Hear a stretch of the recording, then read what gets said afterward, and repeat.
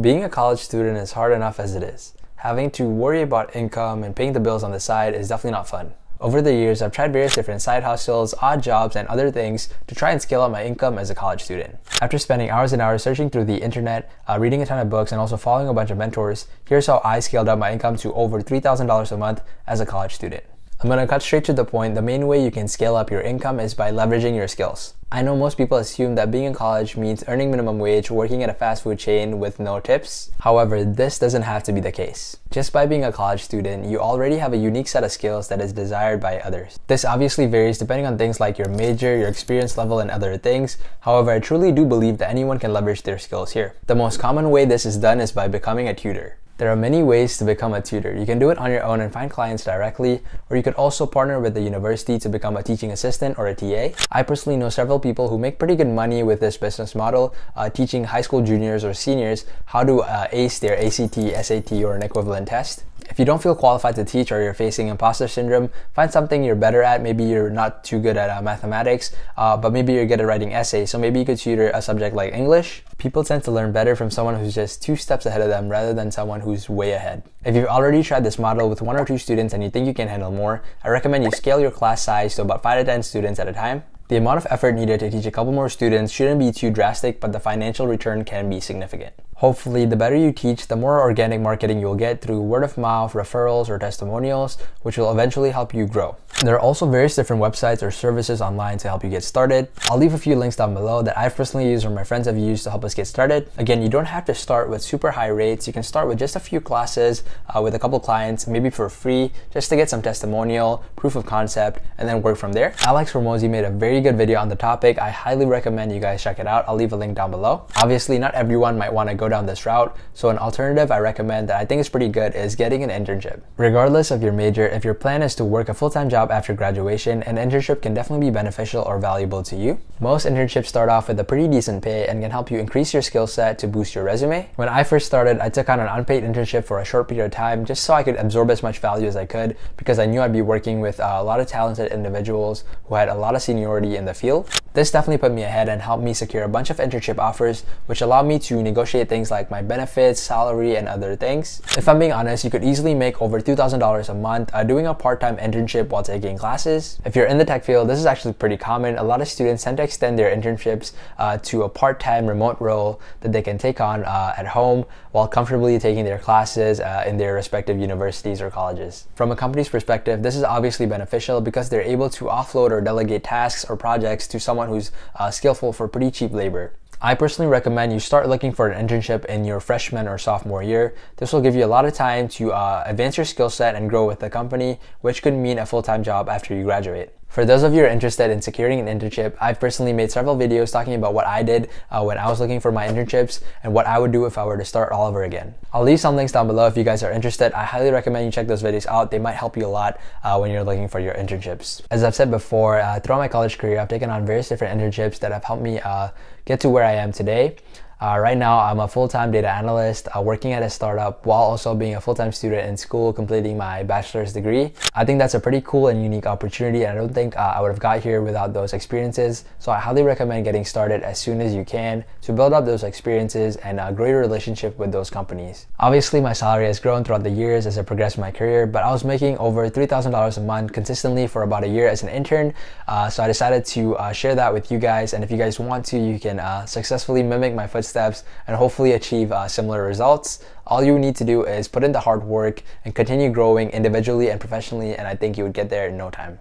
To those of you who are interested in becoming a tutor or getting an internship, or maybe both, feel free to leave a comment down below so we can talk about it further.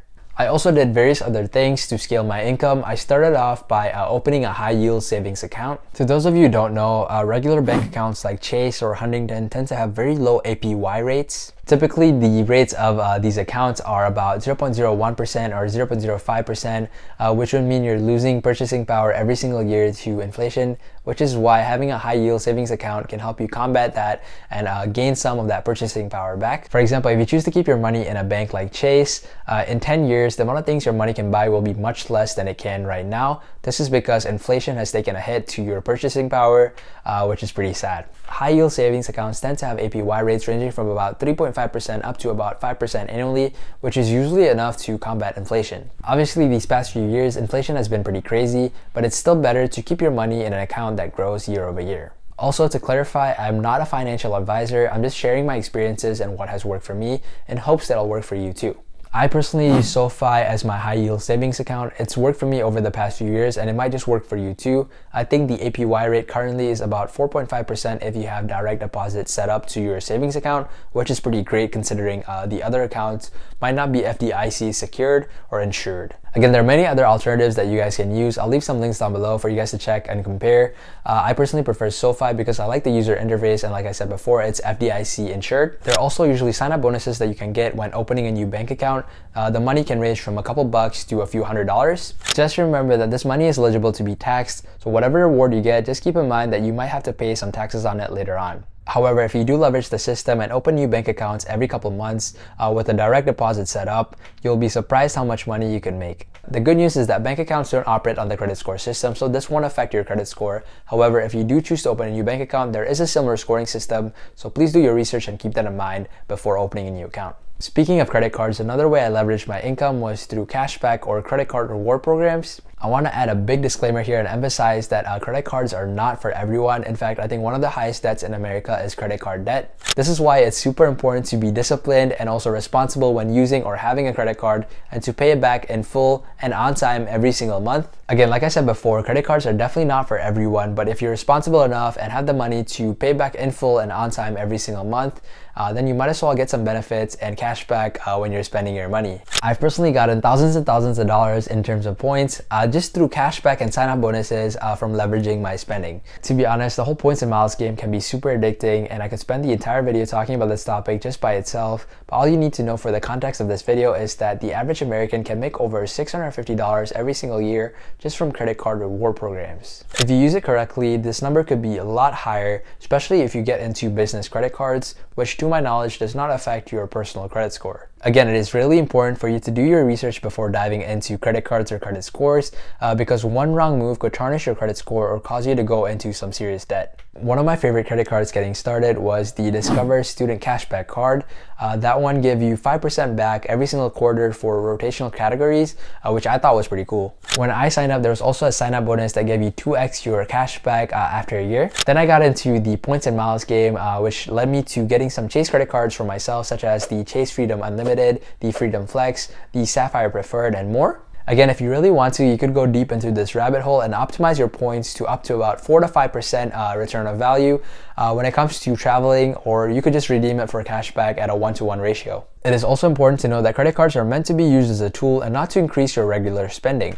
If you find yourself doing that with credit cards, then you might just be losing money in the end. I personally recommend tracking your finances through a simple tracking app or using a Google Sheets template that you can pull off the internet. I've been using this template I got from a YouTuber called Daniel Braun for a while now. I'll leave a link down below if you guys want to check it out. Another thing I did was I started investing at a very young age. I know investing is often intimidating to a lot of people. In fact, it was pretty intimidating to me when I first got started too. I didn't feel confident enough in my ability to time the market or predict stock prices. I later learned that it doesn't have to be that complicated and you can solidify your chances of making pretty good returns every single year just by investing in stuff like mutual funds, index funds, ETFs, or other similar things. I personally automate my investments by setting up a percentage of my income to automatically go to funds like the S&P 500 every single month. The S&P 500 is basically a fund that tracks the performances of the 500 largest companies listed on the United States Stock Exchange. If you're smart with your money and utilize concepts like the dollar cost average method, you're more likely gonna get a return of about 10% year over year. I personally use Vanguard and Fidelity as my brokerage accounts, but there are many other alternatives that are just as good that I will link down below. On top of that, if you have a full-time job and have a 401k match, I highly recommend you meet that match. This is essentially free money, for lack of a better word, that is being invested on your behalf by your company if you meet the criteria. For most people, it might be a 50% or 100% match at 6% of your annual income, but this varies depending on your company. I learned very quickly that it's best for you to max out all your tax benefited accounts such as your HSA, your 401k, your Roth IRA, etc. Just so your income doesn't get eaten up by taxes. Most people tend to overlook overlook this and miss out on optimizing their tax benefits and investments as best as they can. Again, compounding interest is an amazing thing, and I could spend an entire video just talking about that. But to summarize, do some research and find a couple of ETFs or mutual funds that have done historically well throughout your lifetime, and consider putting some money aside as an investment every single month. The last and probably the easiest route I took was by applying for scholarships. Most people tend to avoid applying for scholarships, which I think is pretty crazy because there are so many out there that you could get. Again, a scholarship or a grant is not a loan in the sense that you do not have to pay the government or the school back for the money that they give you. According to the Education Data Initiative, around 25% of college students have some sort of scholarship to help them partially pay for school. I think this is pretty crazy, and I believe that number should be way higher considering the amount of scholarships that are offered every single year and the eligibility requirements for those scholarships being pretty low. They also listed that the average scholarship amount ranges from about $5,000 to $10,000 a year. Me personally, I know that number could be way higher considering all the scholarships I've applied for and a couple of the grants that me and my friends have gotten, so I think it's very worth for you to check out. If you're an undergraduate student with a decent GPA, I highly recommend you at least apply for the federal Pell Grant. Most times you will need to write a short essay or complete a form when you're applying for these scholarships, which doesn't take too much time. Overall, there are many ways to scale up your income as a college student. Some just might be easier than others. I know some of the things mentioned in this video might not just work for everyone, but as long as you're improving your skill set and growing as a person, it will pay off eventually. I wanted to make this video to share my experiences and hopefully inspire others to diversify their income too. Like I said before, after my junior year, I was consistently bringing in a good enough amount of income every single month, and that grew a lot recently when I secured my full-time job. I also understand that some of us don't have the time to do odd jobs or intensive labor, so I wanted to talk about some small tips that were easy and also work for me. Anyways, if you guys have any questions, comments, or concerns, feel free to leave a comment down below. As always, thank you guys for watching, and I'll see you in the next one.